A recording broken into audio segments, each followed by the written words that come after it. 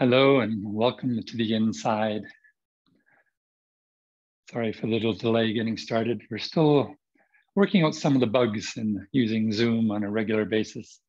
But anyway, we made it. We're here. It's the solstice season. In the north, we're heading into winter. Those in the south, you're heading into summer. So it's a time when the circle turns again. For those who want music to accompany today's class, you can start your playlist now. And as we've been doing, we'll start with a few moments of arriving, of centering. And like we did last week, I invite you to try this sitting on your heels, more Seja style.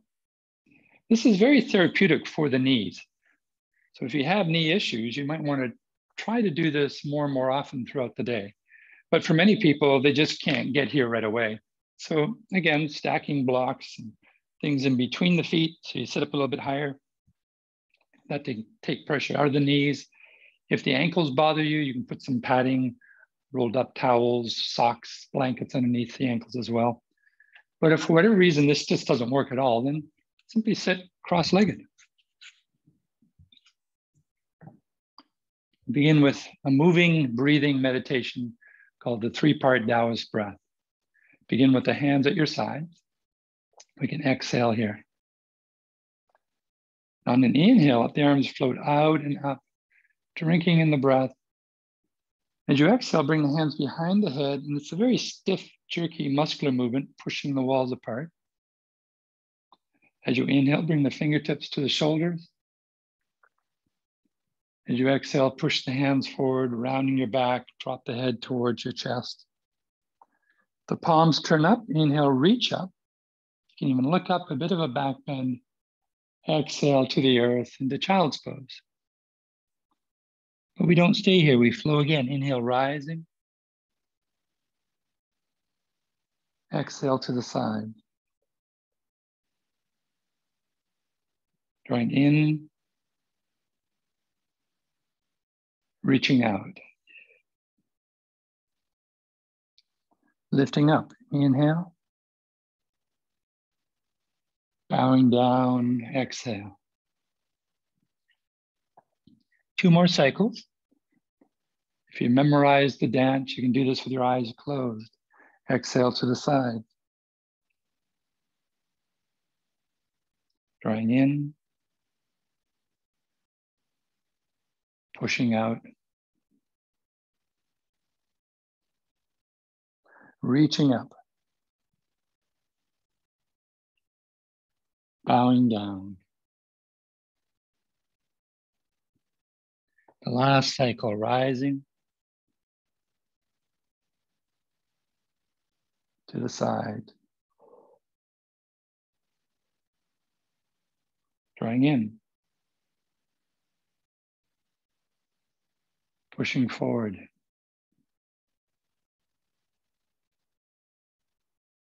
Reaching up. Bowing down. 2 options. You can stay here in child's pose or rise back up to sitting. Close your eyes. Become aware of the earth beneath you as you sit solid and grounded. Become aware of the sky above you as you sit tall like a great mountain.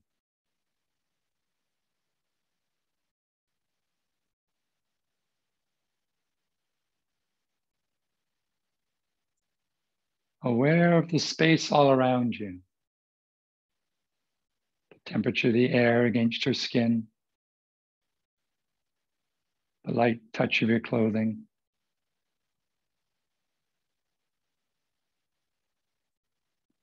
And to all of this, add an awareness of the breath within you. Noticing what happens as you happen to breathe.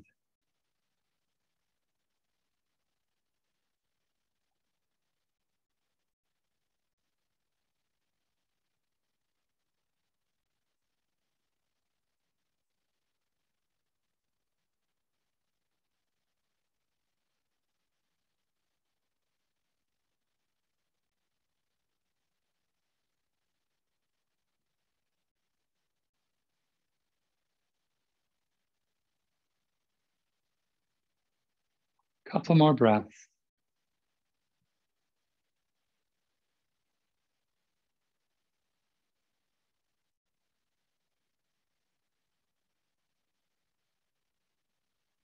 And you can slowly open your eyes.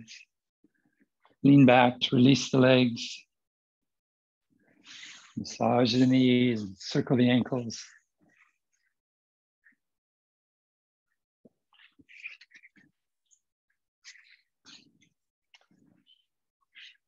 We're ready for the inside. Physiologically, our target area today will mostly be the spine. But at another level, we're going to investigate the concepts of time. This is the time of year when the calendar turns, the wheel spins again, the cycle repeats. So we're going to begin with a few cyclical poses. We're going to start with dangling. So coming up, bend your knees, have your feet hip width apart or more, and bend enough that you can bring your hands to the floor. Now, so for some people who just can't do dangling, your option will be to do a caterpillar pose. Just sit down, perhaps sitting on something, bend your knees and just allow yourself to come forward. But for those who can dangle, go ahead and keep your knees bent quite a bit at first. The hands on the floor so you can decide how much weight you want to have into the upper body. Another option is to rest your elbows onto your thighs. The intention here with dangling is to let the spine decompress. It's like we're applying a traction through gravity. So allow yourself to kind of really release the upper body here. Now with the knees bent, the lower body is working a bit. So we will find both yin and yang in this pose. The upper body in yin mode, relaxing, releasing. The lower body in a little bit muscular effort, yang mode, because the knees are bent. There's different ways to do this, dangling or uttanasana, forward fold. You can do it with the legs straight, which makes it more of a hamstring stretch. Or you can do it with the knees bent, which makes it more of a quad strengthener. But for this first visit, let's keep the knees bent, chest towards the thighs. We'll be here for about 30 more seconds and invite you to notice how the head feels nice and heavy.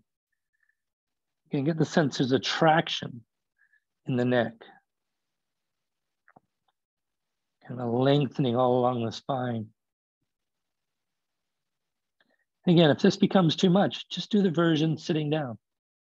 Just do a caterpillar pose. 2 more breaths here.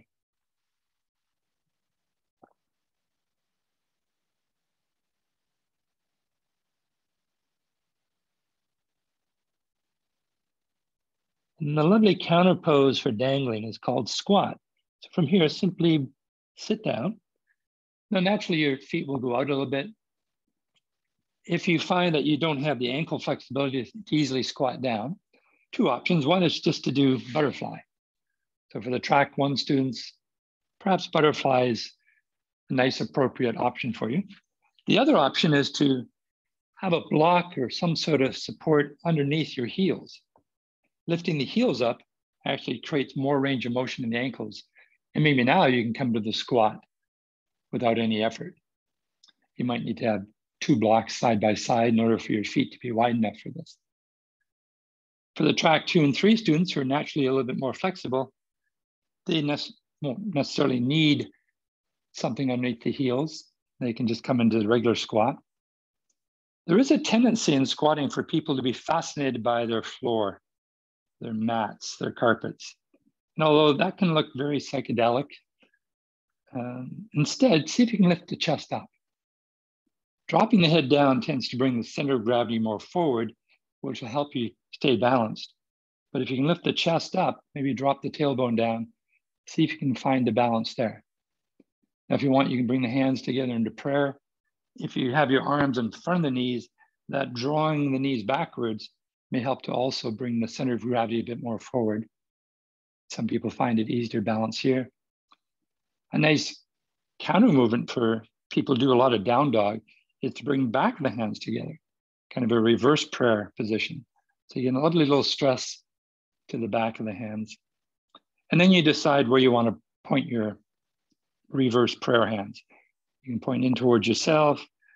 You can maybe point down to Mother Earth, your choice. We're going to linger here for another breath or two. Noticing what your experience is. Where do you feel the challenge in this pose? Now there's a lovely counter pose to squatting, and that posture is called dangling. So from here, we straighten the legs, come back to dangling, and that's all we're going to do today. For an hour, we're going to dangle and squat, dangle and squat. It's going to be a cycle, like the year. I'm just kidding. For this visit to dangling, if it's available to you, then do straighten your legs and see if you can clasp your elbows. That's not available to everybody. Some people may still need to keep the knees bent, maybe resting the elbows onto the thighs or hands to the floor. But for the track 2 and 3 students, if you can do it, clasp your elbows. Track 3, those who are very flexible can clasp the elbows behind the legs. And again, for those that just can't do the dangling, come out and just do the seated straight leg forward fold. Remember, track 3 is not where we're trying to get to. Track 3 is only an option for people who have no choice. They don't feel anything in the track 1 or 2 positions. So don't feel like you have to somehow get to track 3. If you're not feeling anything in track 2, then sure, try 3. But if you're already feeling it, then you're doing it. So for another 30 seconds here, again, feel like your upper body is relaxing. It's yin mode. It's like the water falling over the granite cliffs of your legs. It's a waterfall. Your head heavy, so the neck gets that nice releasing traction.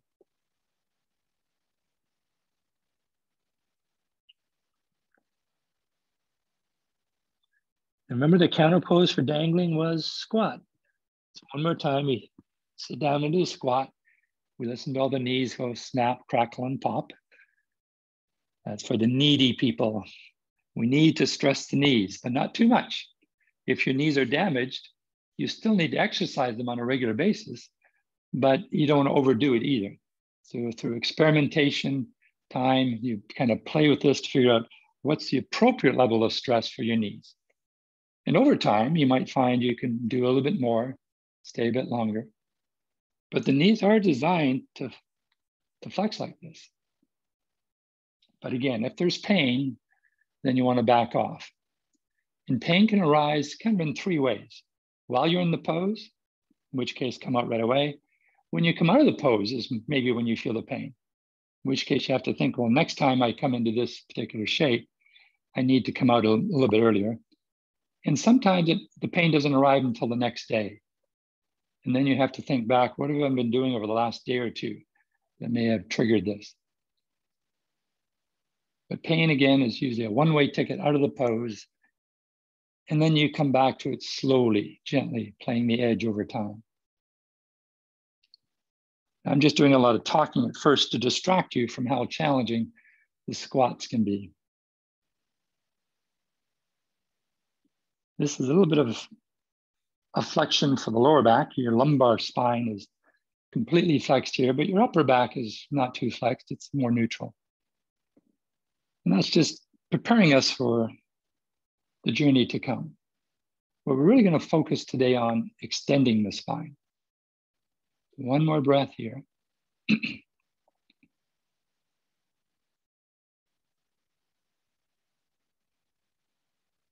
And then sitting back to come out of the pose.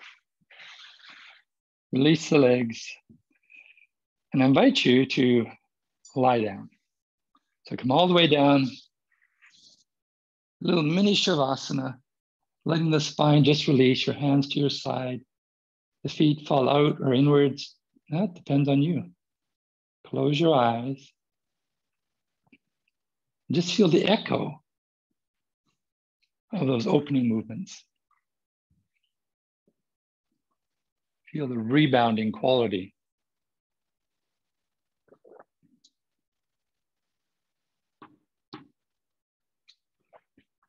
Focusing on the sensations through your core, through the spine. Another breath or two here. Enjoy it while you can.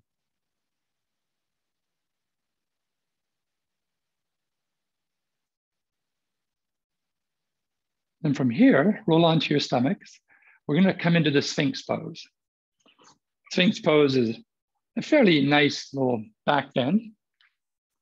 But for some people, coming onto the belly like this puts a bit too much stress into the belly. This may be because you had a big meal before you started class today, which is generally not a good idea. Or people who are pregnant, they may not want to have their belly pressing into the floor.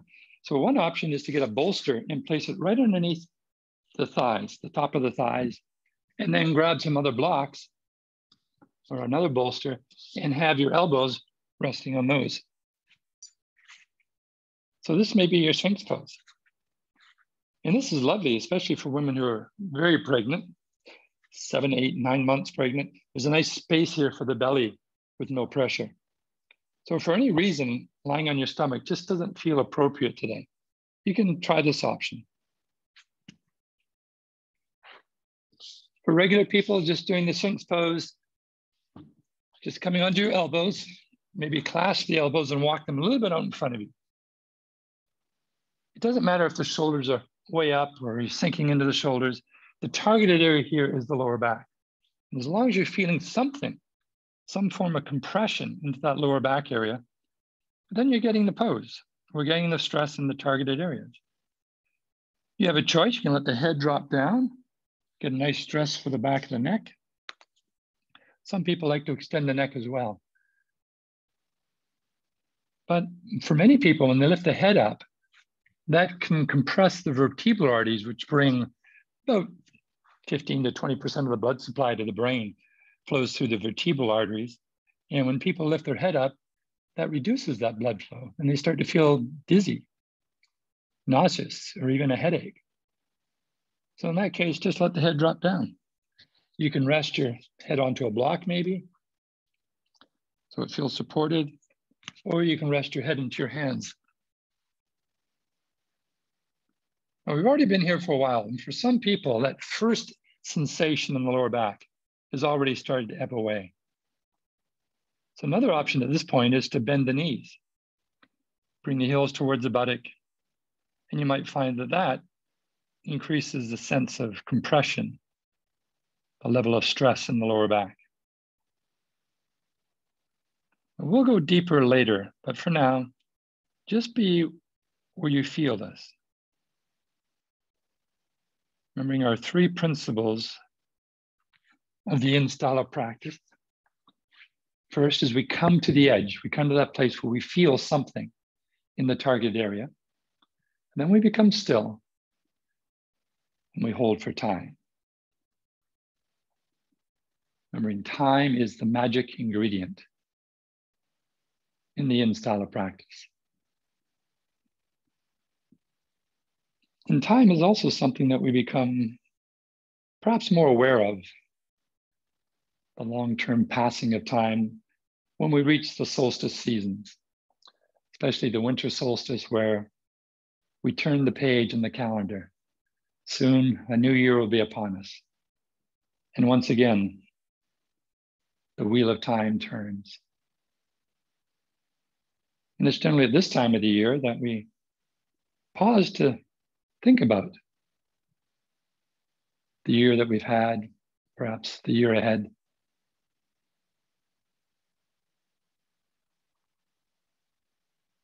The idea of the cycles of time was something that developed by the astronomer priests in ancient civilizations. When humanity discovered that we could control the crops, we could decide to plant crops and reap the harvest, it became important to be able to tell time. Hunter-gatherer communities, they didn't really have to worry so much about the passage of the seasons. But for agricultural communities, that was very important. We had to know when was the time to to sow, when was the time to reap? The first calendars were invented then by watching the stars, the movement of the sun, the moon, the planets. And through the repetitive cycles in the heavens, we started to conceive that there would be repetitive cycles here on Earth as well. Cycles of the sky became cycles of society. We have about 3 more breaths here.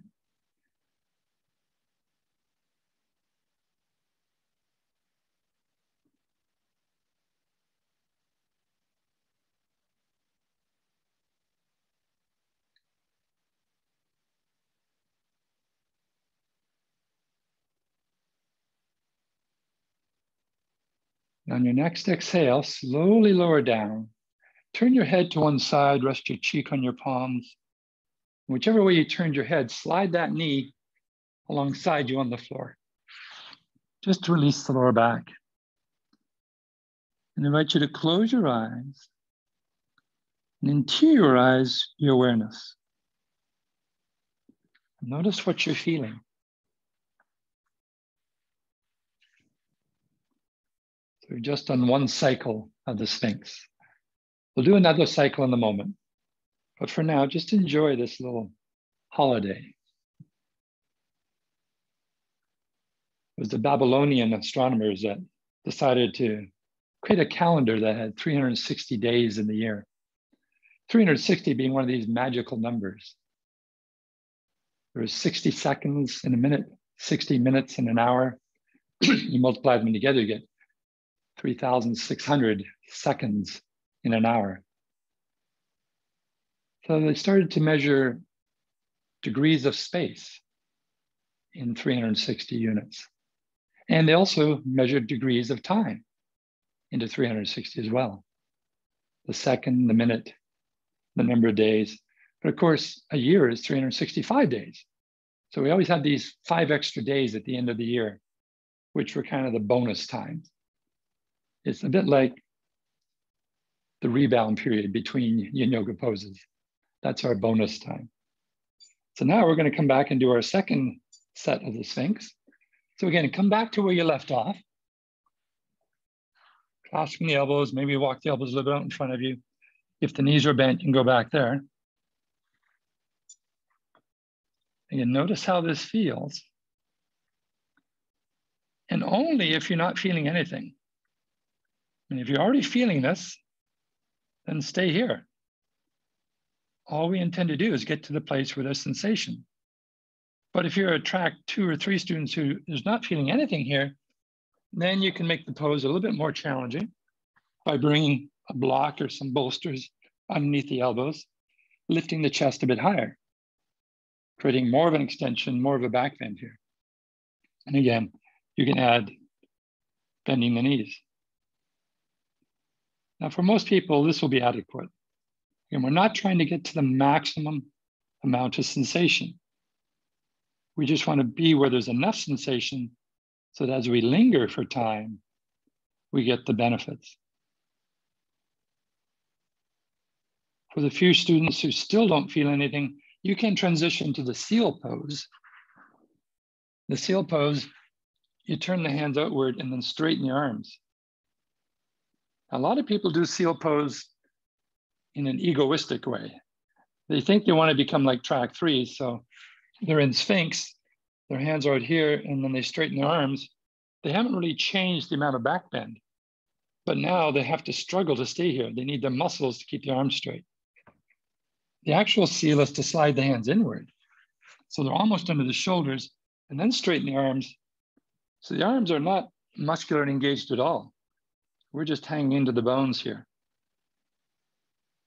But if this creates any tingling in the hands or the fingers, then it's better to come out and just do a version of Sphinx pose with the elbows supported. Now, for some people, it's better to have the block underneath the chest. And this version of Sphinx pose is more appropriate. You're supported, but you still have a bit of a back bend here. So you're doing the version of Sphinx that works for you. And once you can feel that edge, just stay there. Close your eyes and interiorize your awareness.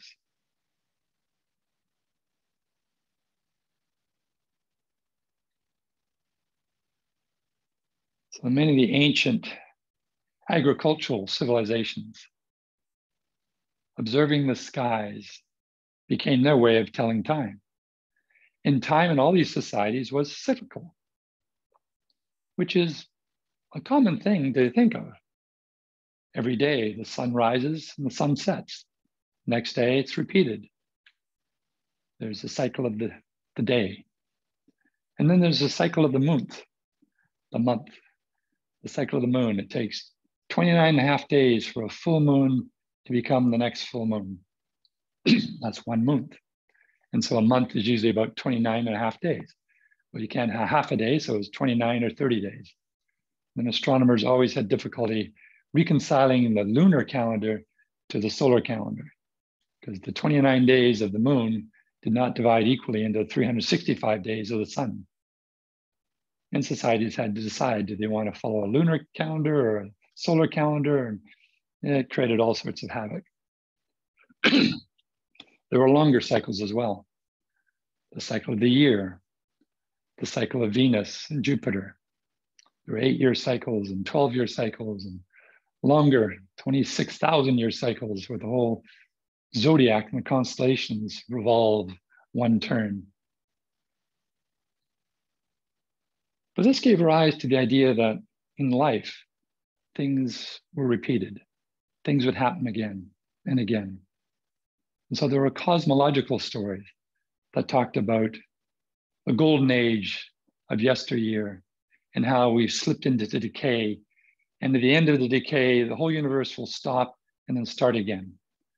A great flood or a great fire will destroy the universe and the clock will start up again. The grand cycles of time.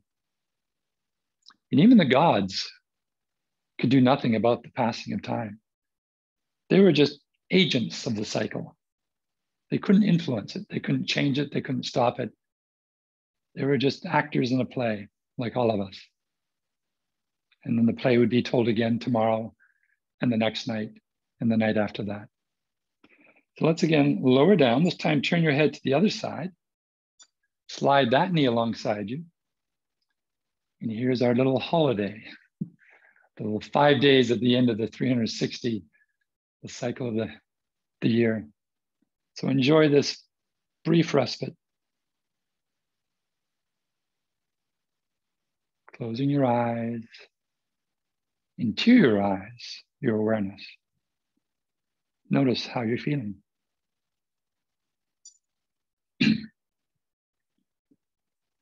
In South Asia, these cycles of the time were referred to as the yugas.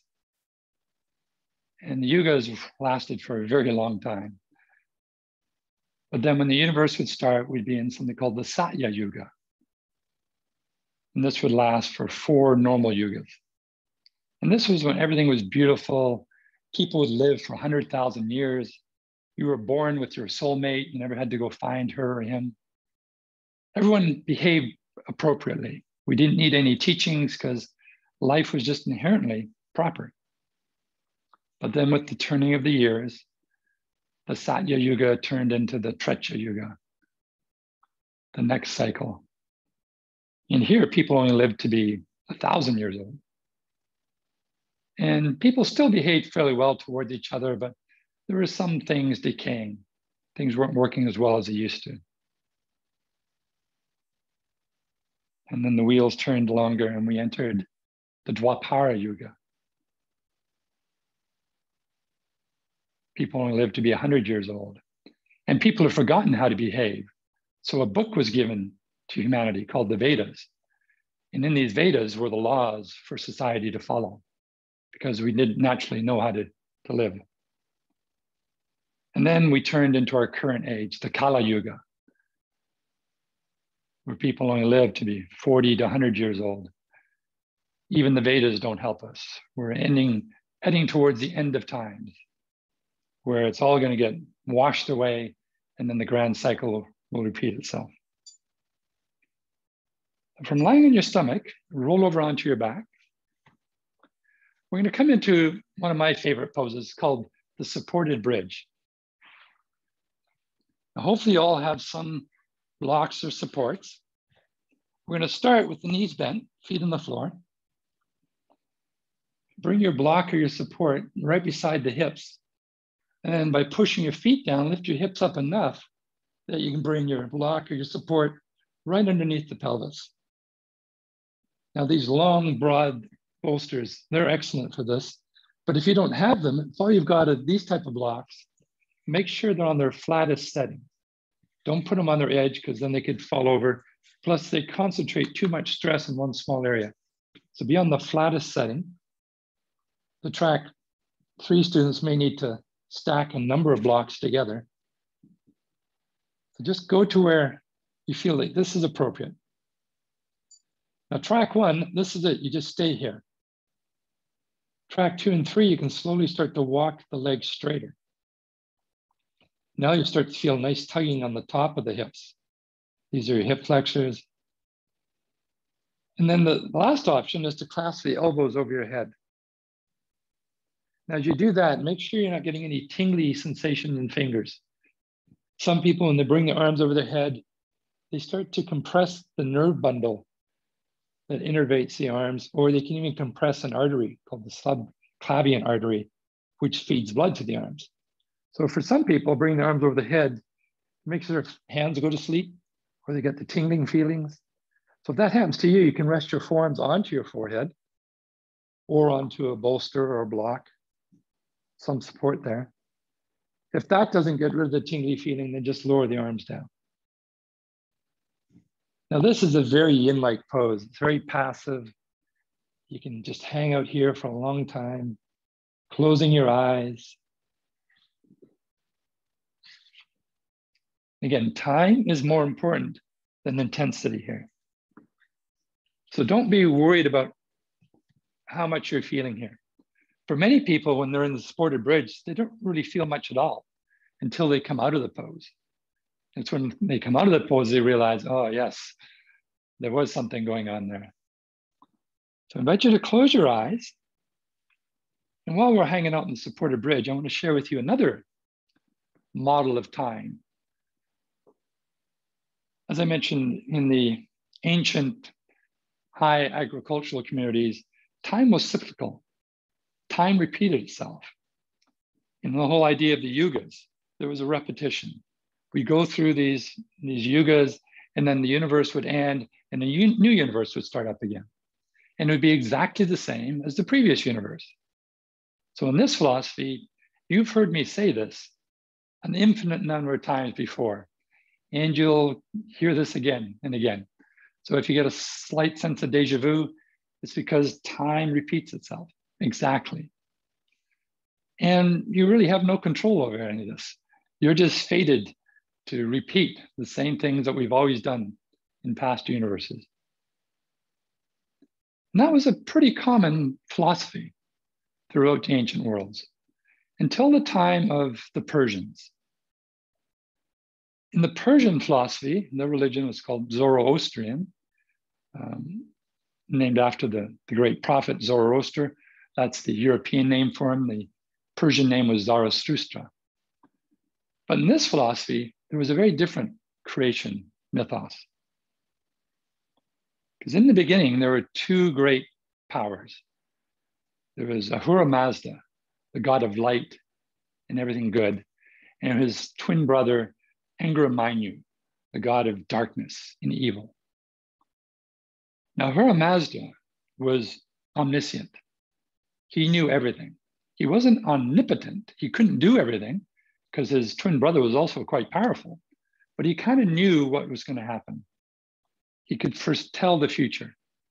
And he knew that time was linear. There was no great cycles in this philosophy. The universe would last for exactly 12,000 years. And for the first 3,000 years, the 2 brothers contended in the spiritual world. One day, before there was any days, Ahura Mainyu went out for a walk. And as he crested a hill, he noticed this beautifully horrible light. And he hated this light, so he attacked it. But Ahura Mazda beat him back. And so Angra Mainyu went back to his dark chasm. And during that first 3,000 years, Ahura Mazda created all the great spiritual things, like the spirit of humanity. And Angra Mainyu created all sorts of dark spirits. At the end of this first cycle of 3,000 years, Ahura Mazda materialized his creations. Humanity was placed upon the earth. So first, Ahura Mazda created the heavens and the water, then he created the earth, then he created the plants, the animals, then he created the moon, the sun, the stars. And into all this, he put Gayamart. Gayamart was the first human being. Along with him came his faithful ox. Sounds a bit like the story of Paul Bunyan and Babe, his favorite ox. But this ox was called Govardhan. Go is also common to the Indian word for cow as well. We have the gopis and Gomakasana, the cow face pose. For 3,000 years, Gayamart lived on the earth. And things were pretty good until Angra Mainyu rose up again and started to pour evil into the world. At this point, when have you come out of the pose in the reverse way that you went into it.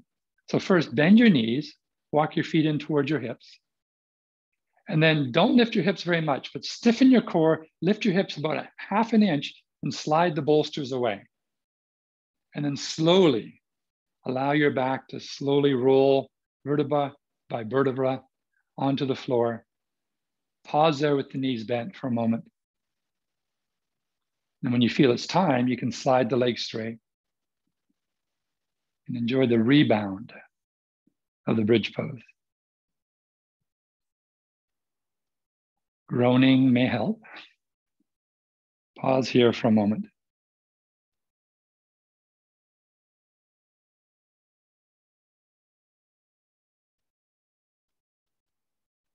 It was time for the third cycle. Now, into the third cycle, we had constant battles between Ahura Mazda's creatures of light and Angra Mainyu's creatures of darkness. Angra Mainyu attacked, sickened Gayamart until he finally died. But from his remains, from his seeds, came the rest of humanity. And humanity was given a choice by Ahura Mazda, even when they were in the spirit realm.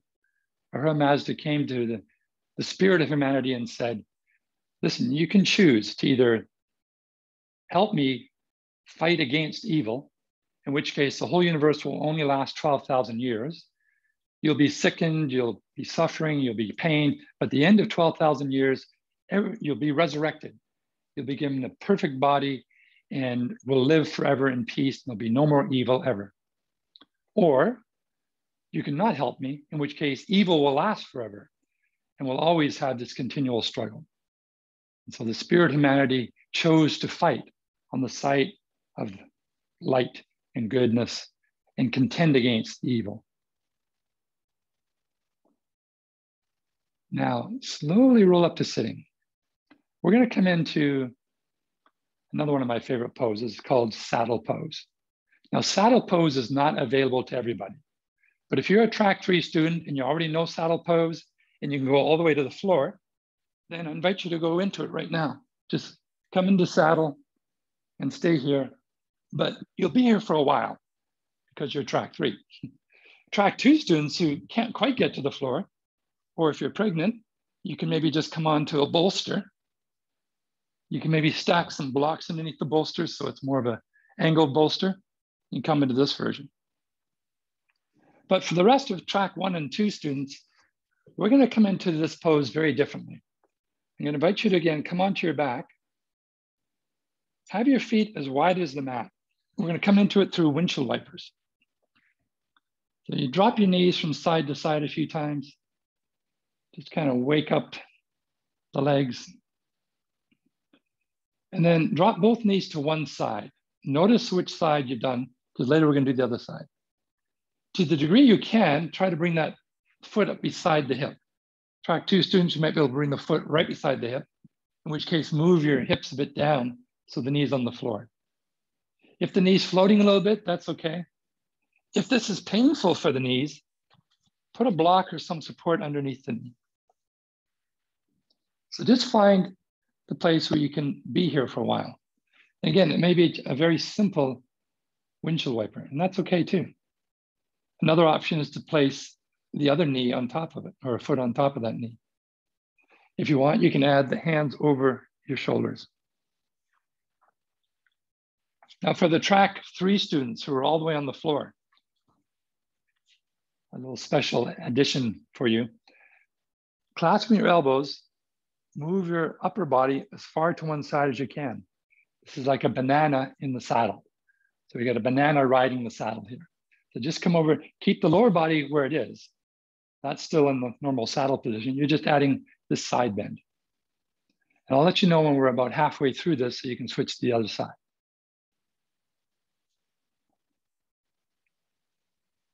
So after another cycle of contention between the forces of darkness and the forces of light, we head towards the final cycle, the final 3,000 years.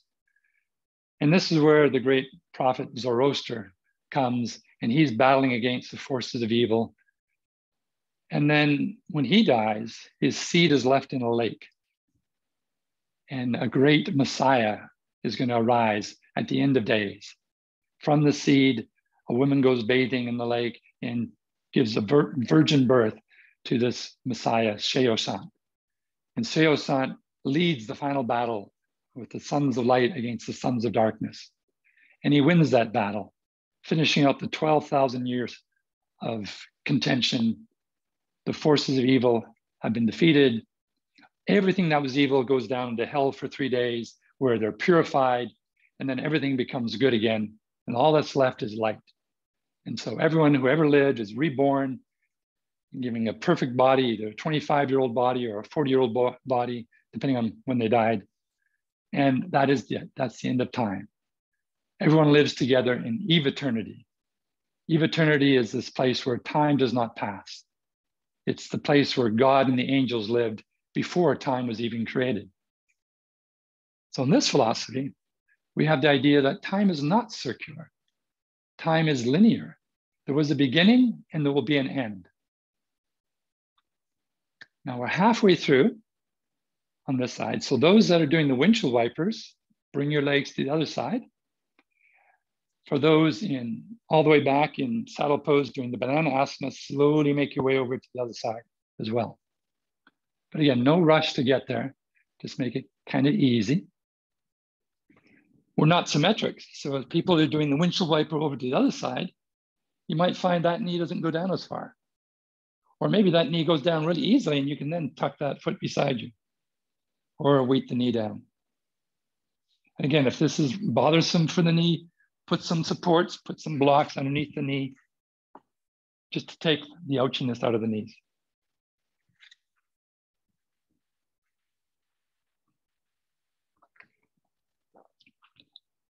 And while all the ancient cultures had this idea of time being circular, cycles that repeat themselves, the Persian idea became the default idea in the West.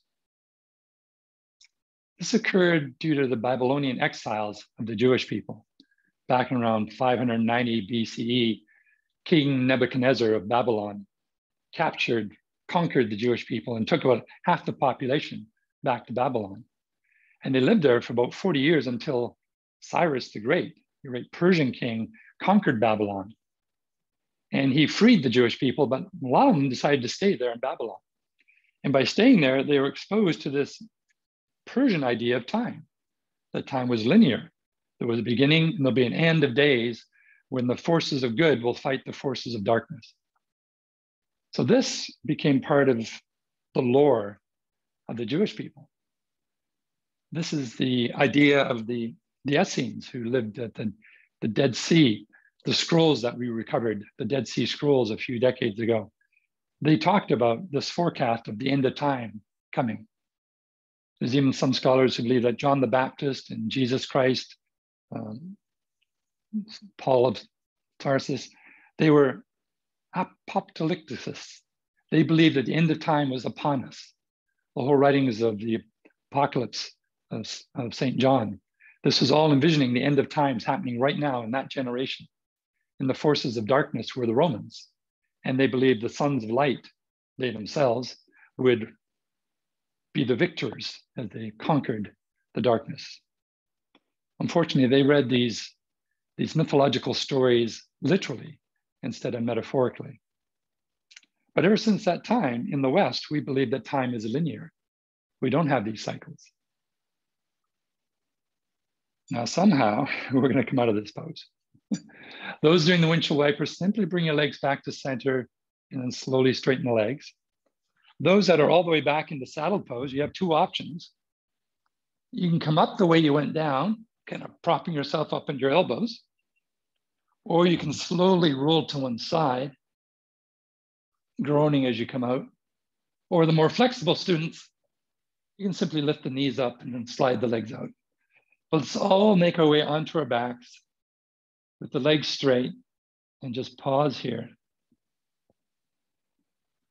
Another little holiday.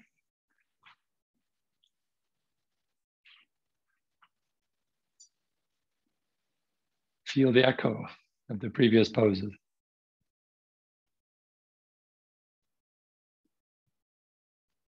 Now, today in modern science, we know that time is not circular. We believe there was a big bang. We're not really sure how the universe will end. It may all collapse again and create another big bang, which may make it circular, or it may continue expanding forever. But our view of time is more of a spiral. We know that we do have cycles. The seasons do follow each other, but we progress forward. The cycle of 2021 will not be the same as the cycle of 2022. So it's like we're doing a corkscrew through space-time. There's certain patterns that repeat, but last year is not this year. This year is not next year. So we note the differences as time passes, but we also notice the returning circles. The wheel keeps spinning, but it's not a wheel, it's a spiral. And we're going to finish with some releasing twists for the spine. So hug the knees into your chest, holding the knees, just gently roll the knees in circles, massaging out the lower back.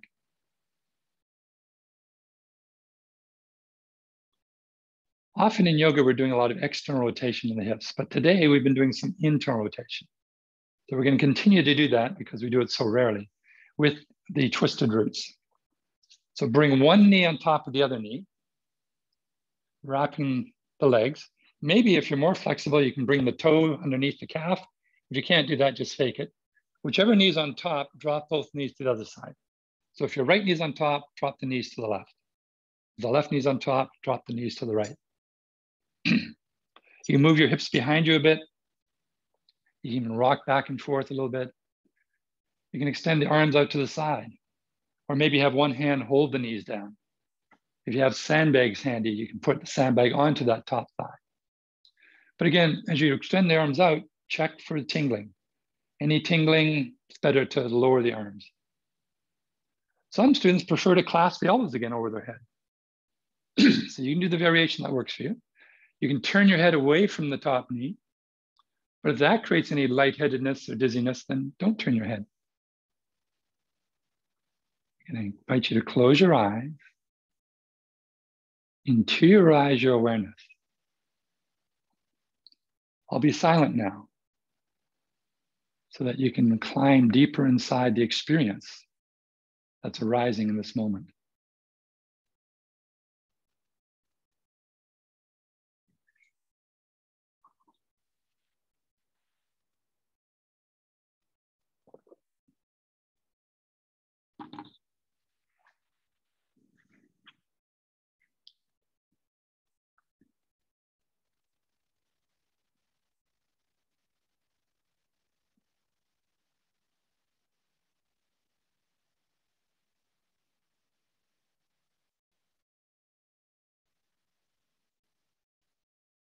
And it's natural when you're quiet that your mind will create many thoughts. That's the nature of mind. Knowing this, make an intention to return.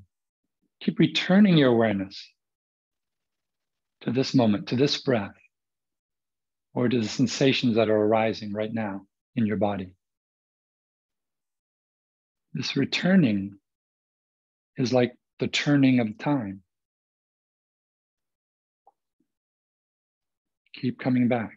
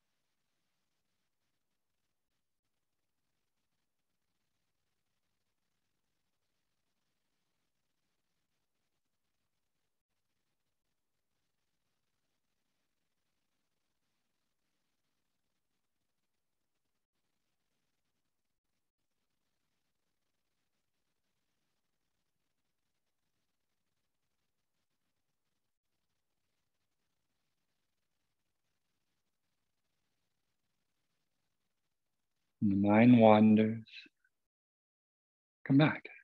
This breath, this sensation. But one more minute here.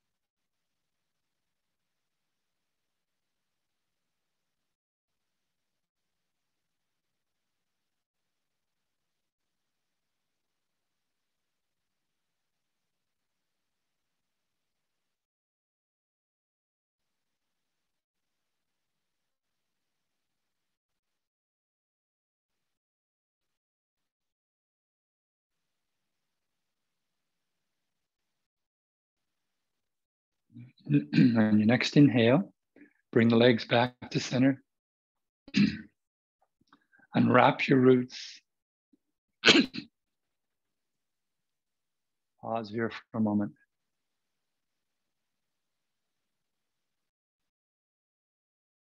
And there's no rush to do the other side. But when you feel ready, go ahead and bring the other leg on top. So make sure you are doing the other side.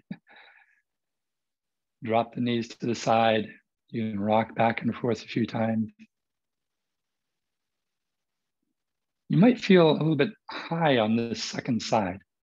But that's because you just spent 5 minutes getting nice and low on the first side. So give yourself a chance to open up. Don't force anything. Again, position your hands wherever it feels appropriate for you.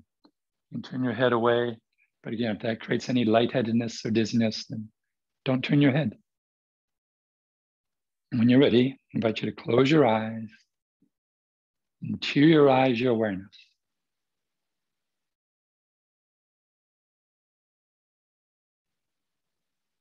Notice what you're feeling.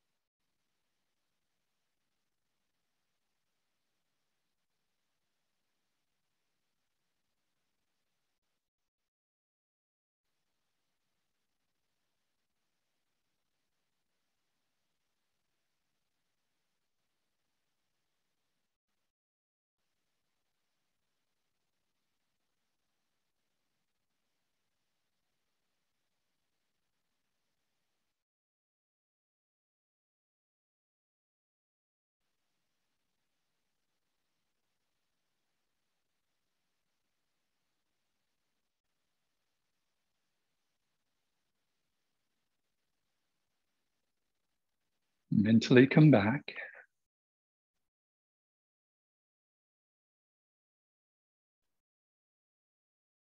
Notice what you're feeling in this moment.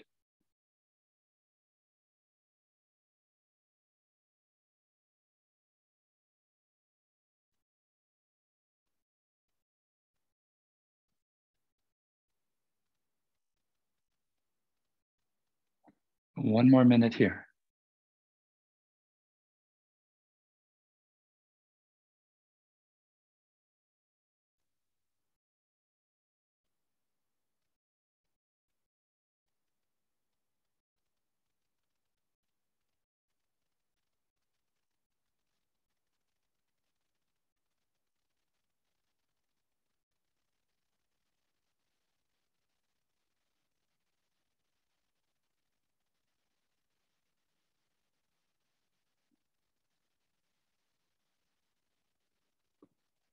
Last 2 breaths.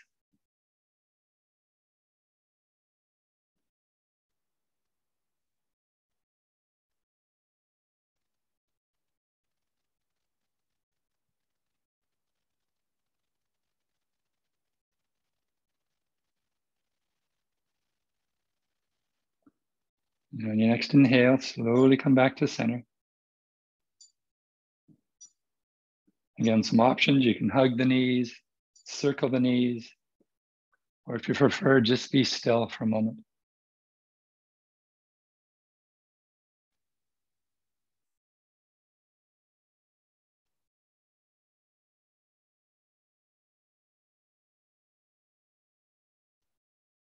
And then we'll finish with Shavasana. So take a moment to prepare for final relaxation. You can put on socks, sweater, grab a blanket, make yourself warm, turn off any lights. Then find a position where you can relax. Traditionally, Shavasana is lying on the back, arms and feet to the side, palms turned up. But for some people, lying on the back just doesn't work. Perhaps you're pregnant or you've got back issues, in which case you can lay on one side. Use a bolster between your knees. Or other people prefer to do Shavasana with the legs up the wall. A few rare people prefer to do Shavasana sitting. You can do it in a meditation position. So find what's going to work for you. And over weeks and months of experimentation, you might want to try different ways to find out what works best for you. But whichever way you've chosen, take a moment to release. And we'll do this with a few releasing breaths. Begin by exhaling. Then take a deep inhale, fill your lungs, and then with a ha sound, exhale. Try that again. Inhale, feel the lungs, breathe, breathe, breathe. Let it out. And then just release. Become aware of your legs, both legs heavy, relaxed. Become aware of both arms. Allow both arms to release into the earth. Notice how heavy and relaxed your arms are. And then from the tip of your tailbone, slowly, one vertebra at a time, release and relax your spine. Relaxing the sacrum and the lower back. Feel your middle and your upper back releasing, letting go. When you get to be the level of the neck, relax your shoulders, relax your throat, release the neck. And also relax the jaw and all your facial muscles.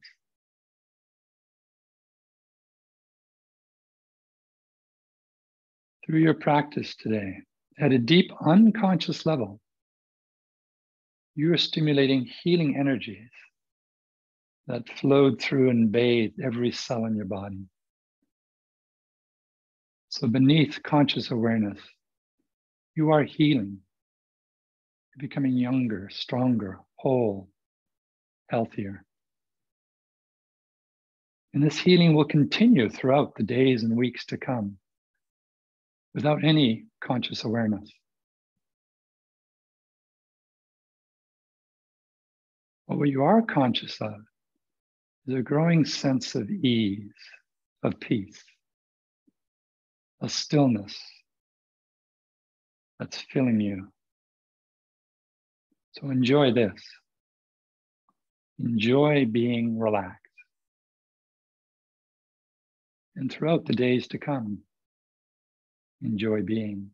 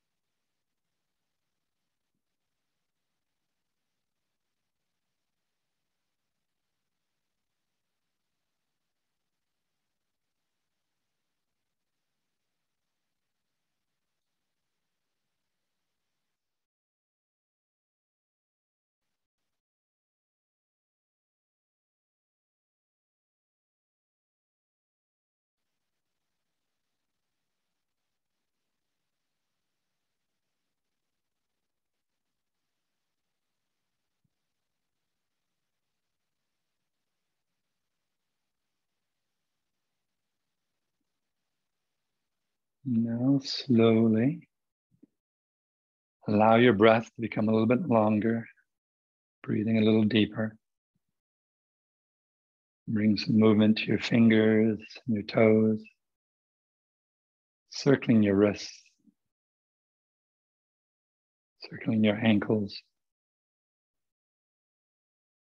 gently rolling your head from side to side, circling your wrists and ankles in both directions.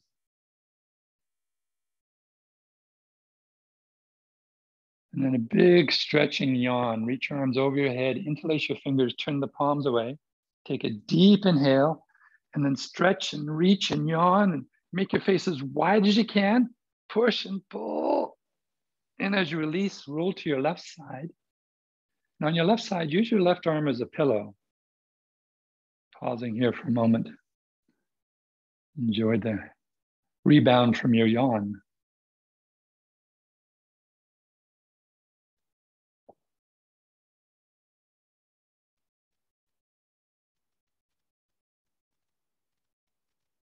And rolling up to sitting. Many of you will leave us now at the end of the asana practice. Some of you will stay for the meditation. For those leaving us here, just to let you know, next week there won't be a live class due to the holidays. The next live class will be January 2nd. The replay of this class, however, will stay up for the next 2 weeks. So thank you all for joining us. Let's finish with chanting either Om or simply humming, covering your heart space with your hands. Begin with an exhale. Take a deep inhale. Om.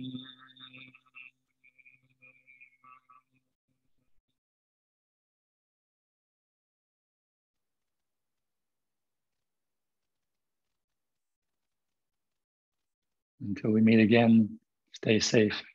Enjoy the solstice season. For those staying for the meditation, just take a moment to relax the legs, massage the ankles and the knees. Then find your meditation position, whether that's cross-legged, sitting on cushions, Seja style, sitting on your feet, whatever works for you. Take a moment to snuggle, get nicely grounded. Then from the floor, through your core, sit up nice and tall. Let the heart open, the shoulders float back and down. The hands relaxing either onto the thighs or folded into the lap. The chin back slightly so the ears are above the shoulders. Tongue to the roof of the mouth, just behind the teeth. And the eyes either closed or cast down on the floor in front of us. We'll begin with an intention. I resolve to awaken to awareness for the benefit of all beings and all things. I appreciate its great value. And I know that it is possible, as I am right now, without any conditions.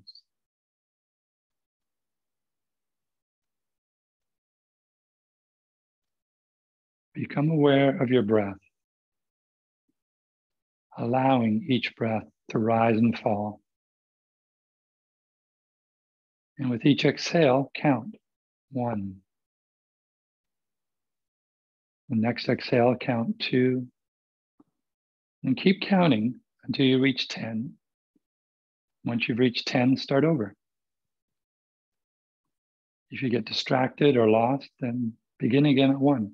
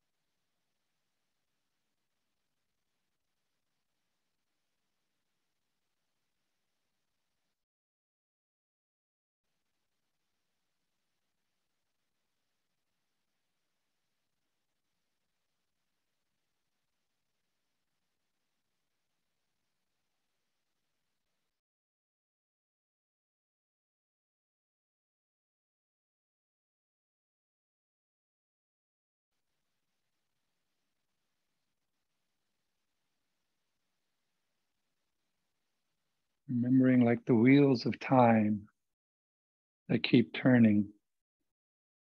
Our practice is one of returning. We get distracted, we notice we're away, we come back to this breath. And then it happens again. We get distracted, we get taken far away. We remember why we're here, we come back to this breath. Keep returning to the breath.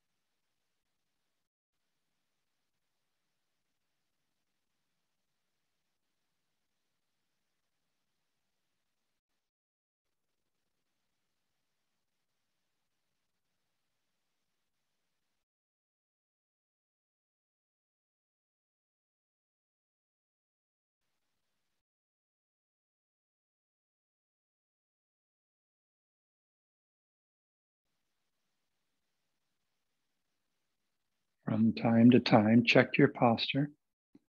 See if you can sit up a little bit taller, relax your facial muscles, add a soft little Mona Lisa smile, and come back to counting your breath.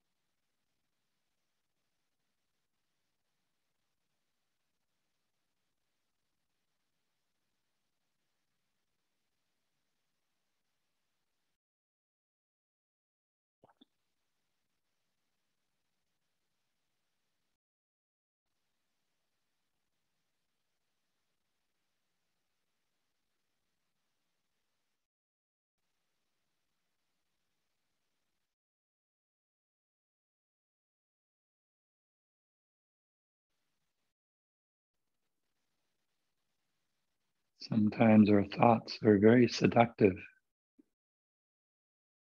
They make us not want to let them go, to keep following them. But remember your intention. Come back to paying attention to the breath, counting the breath.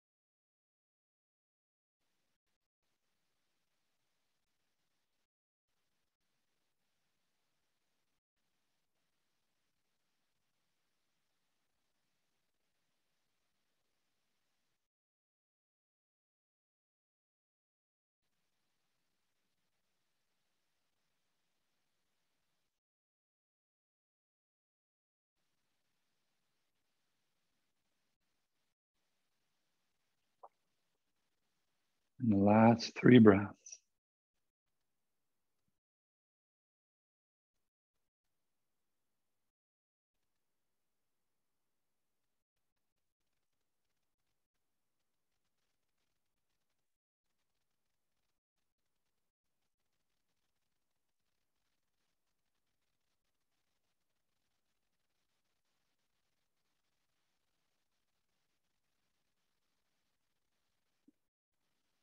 Opening your eyes, lean back to release the legs. One last time, massaging the knees, circling the ankles.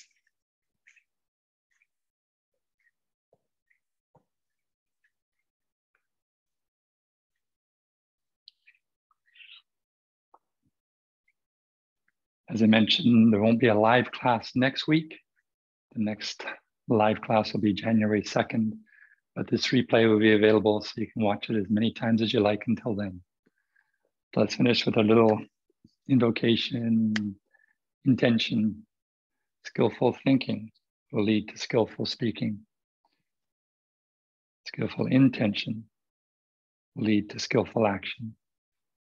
Until we meet again.